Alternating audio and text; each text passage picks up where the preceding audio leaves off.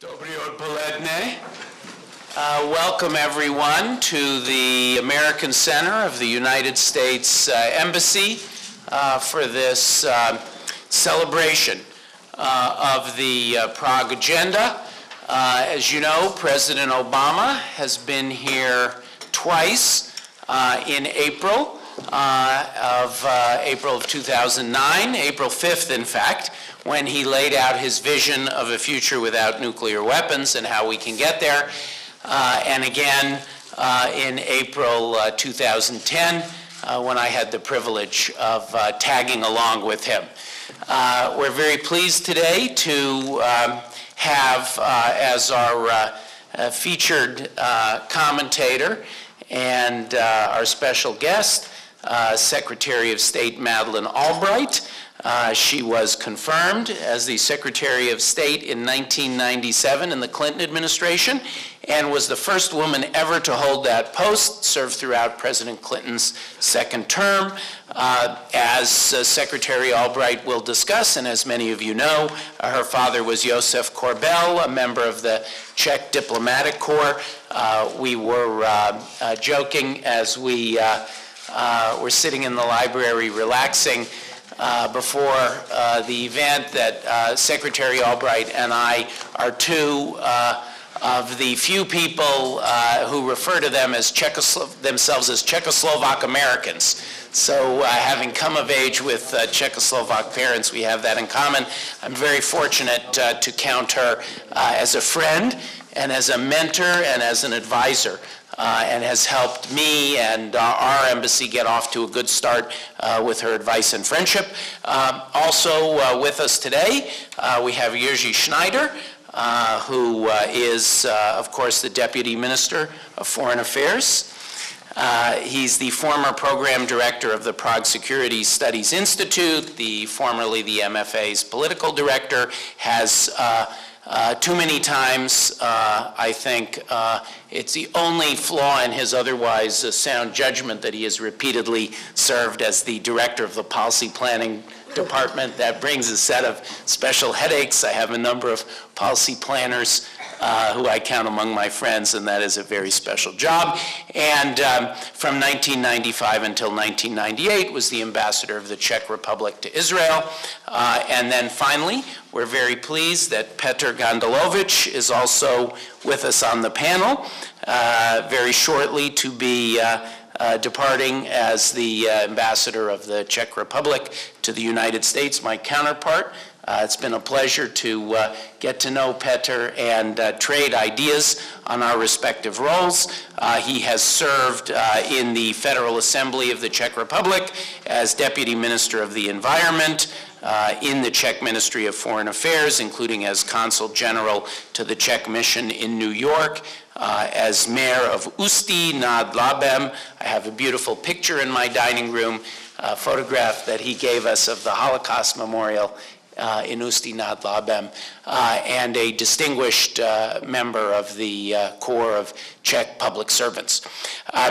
Just to kick the conversation off, I will remind everyone that the Prague Agenda, that as defined by President Obama in collaboration with our Czech friends, we have no better friends anywhere in the world on this issue or across the board, seeks to reduce the number of nuclear weapons in the world, seeks to strengthen the Nuclear Non-Proliferation Treaty as a basis for cooperation, seeks to ensure that terrorists will never acquire nuclear weapons, and includes also the peaceful uses of civil nuclear energy. The format for today is we will ask Secretary Albright to share some reflections on the Prague Agenda to kick off our celebration. This is by no means the only commemoration. We are very pleased that the MFA is hosting a major conference next week on the Prague Agenda, and Jiří will tell you a little bit more about that. We have a distinguished guest from the United States who will be joining us for that as well. And I'll let Jiří talk about that when he addresses you. So we thought we would have Secretary Albright favor us with some brief remarks. Then each of us on the panel will ask questions. I'll go to the back of the line since I've done so much talking already. We'll have a conversation up here, and then about halfway through we'll open it to all of you for questions. And with that, Secretary Albright. Well, thank you very much, Ambassador Eisen, and I think you can all tell that I don't really sound the way I usually do, so I apologize for that. I am delighted that Ambassador Eisen is here. He is a very good friend and a very close friend of President Obama's, and I think it is a very important sign that President Obama sent one of his very closest friends to be America's representative here. And I'm looking forward to welcoming Ambassador Gundelovich in Washington. My job in life is to send American ambassadors here and welcome Czech ambassadors in Washington. and I like that. It's a great thing to do. And Minister Schneider, it's an honor to be with you again. Well, let me just say, I think that the Prague Agenda is a truly important aspect of President Obama and America's foreign policy.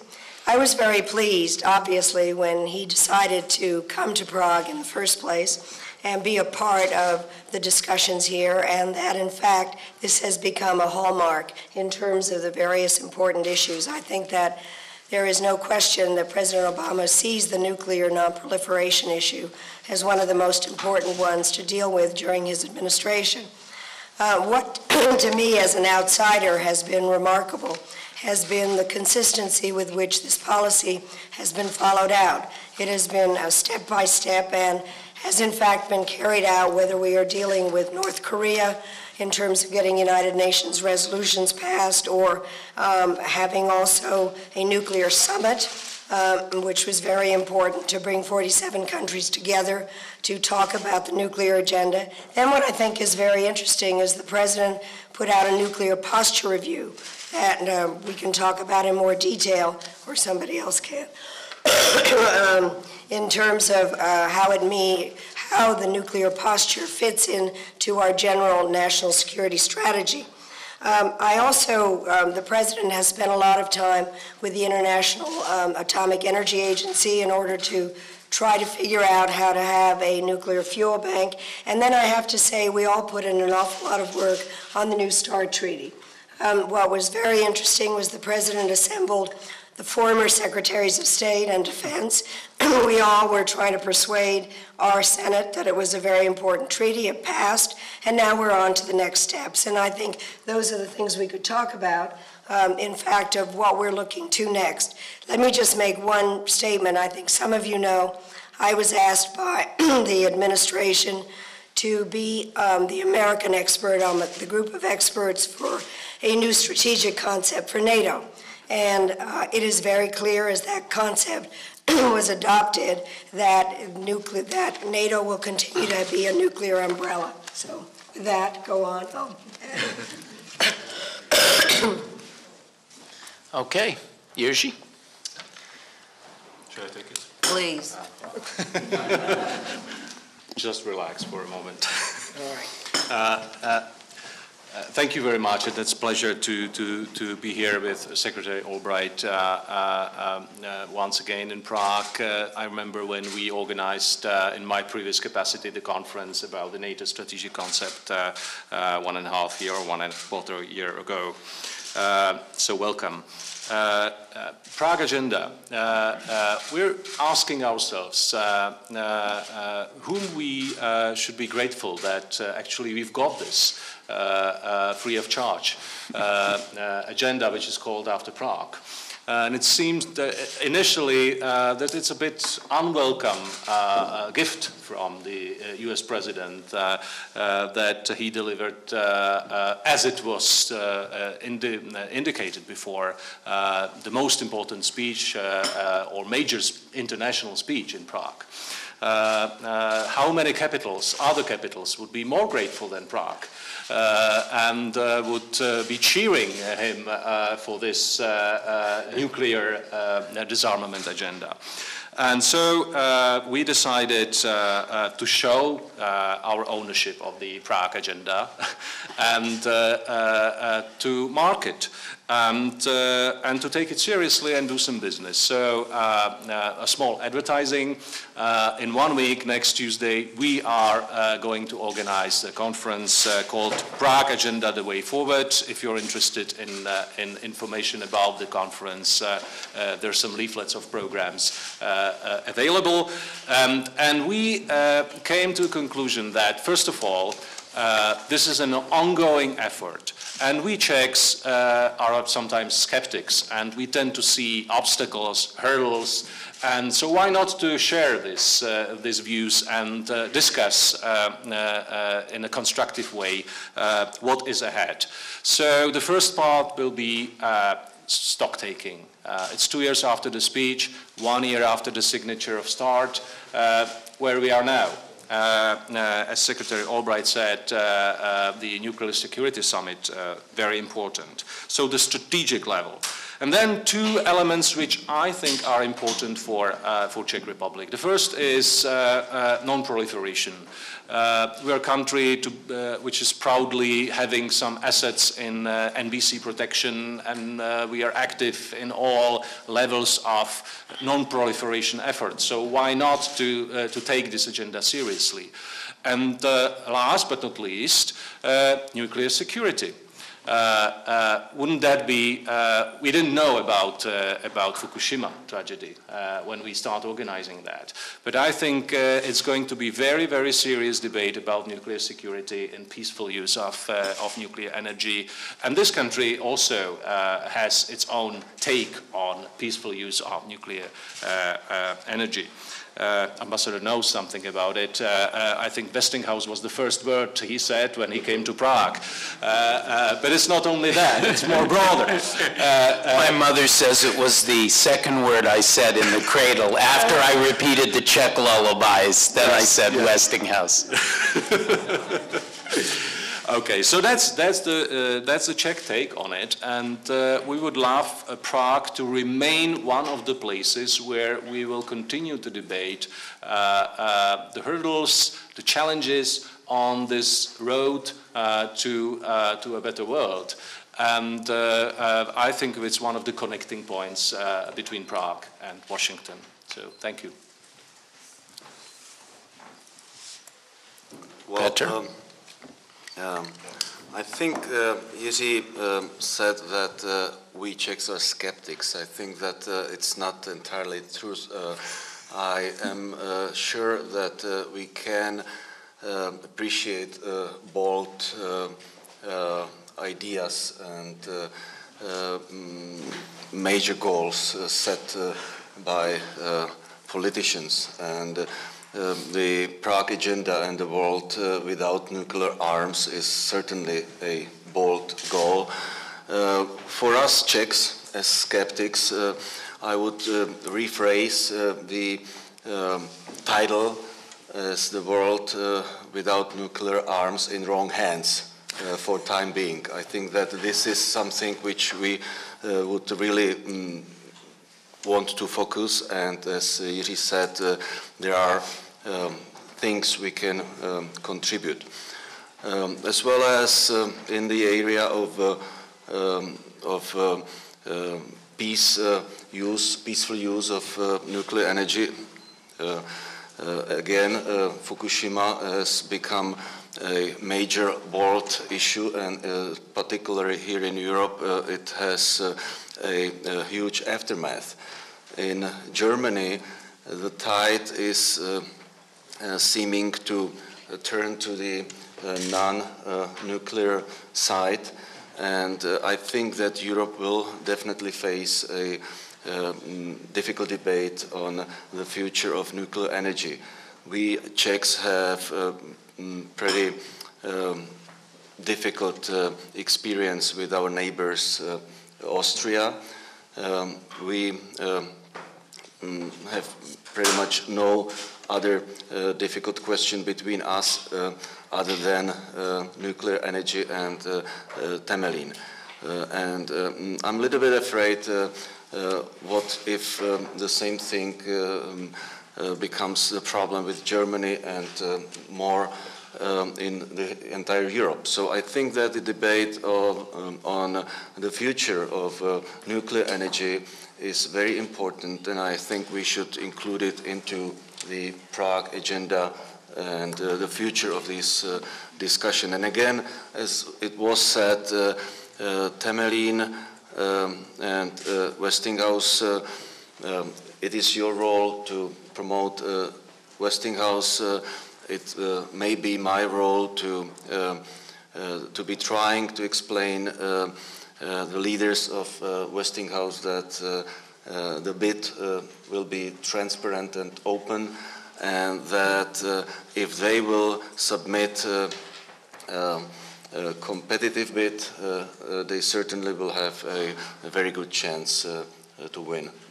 Thank you. Thank you, Peter. So I am amused, I must say, by it does say something about American idealism and Czech skepticism that our title is A World Without Nuclear Arms, and yours is A World Without Nuclear Arms in the Wrong Hands for the Time Being. That summarizes it. That says it all. Let me start with that. Let me start with the tension between those two concepts and ask. And now that you've rested your voice, and we won't stand on formalities. We'll get you more tea. We'll get you more tea as needed. Do you think, Secretary Albright, that the bolder, idealistic vision of a world without nuclear arms is possible? And I'll just preface this by saying that there are a few people, both because of the Secretary's long tenure in negotiating matters with Congress and her intimate involvement in helping to get the START treaty done, and we talked during that process about the headaches, and one day I was still in the White House, and I was walking through the waiting room, and there I saw an extremely impressive collection, not only my friend Madeleine, but an extremely impressive collection. It looked like the portraits at the State Department had come to life, because we had all of the previous living secretaries of state were there, I think, to support START because they felt so strongly about it. So given your long experience and your recent success in helping get the START treaty passed, what do you think of the possibility, the hope of the short form of a world without nuclear arms? You know, when I came here to welcome the Czech Republic into NATO, I gave a speech over at the Obecný dům, and it was a happy, great speech. And at that stage, Prime Minister Klaus came up to me and said, only an American could give an optimistic speech like this. The truth is, I am an American, and I always ask myself, what part of me is Czech? Skepticism is not one of them. I am not a skeptic. I am definitely an optimistic American. But I'm a realistic optimist. I think that the goal of a nuclear-free world is a very, very important goal and has to be kept up there. There's a very interesting discussion that goes on in the United States about this and how the STEP process works towards it. But I think it is important. And I think that when President Obama made the statement, he meant it, but he also has set out, if one reads the posture review carefully, a very set of steps that show the deliverables and who does what when. So I do believe in the optimistic aspect to this. One of the things, I did write a book, which was a memo to the president-elect, and at the time I didn't know who the president was going to be. And I said that trying to get the nuclear nonproliferation question right was a #1 goal, and the second was to make sure that the worst weapons didn't get into the worst hands, so that we don't create more terrorists by our actions. So But I do believe in the goal. I do. I think it's not easy to snap your fingers and decide that it's going to happen. And so the New START treaty is a very important step. What I find interesting is, this is the piece of paper I was looking at, our National Security Advisor, Tom Donilon, in his first important speech, talked about nonproliferation and began to lay out some of the issues in terms of where we were looking for what steps could lead towards that.